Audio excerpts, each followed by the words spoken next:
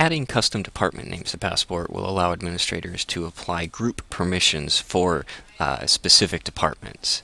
This way, when you're adding people to a department, they will inherit the permissions that were applied to that department. To create new departments or to even edit existing ones, you'll first need to be logged in as an administrator.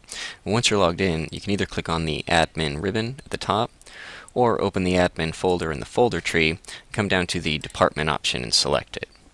Here you'll be able to see a list of the current departments that are in the system, or if you need to create a new one, just click the new button in the top right.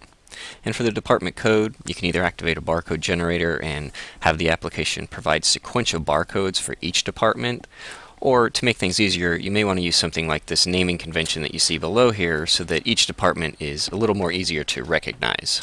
Once you've got the department code and the department name, then you'll select the security level for this new group. So for the operations group, we're going to give them full permissions.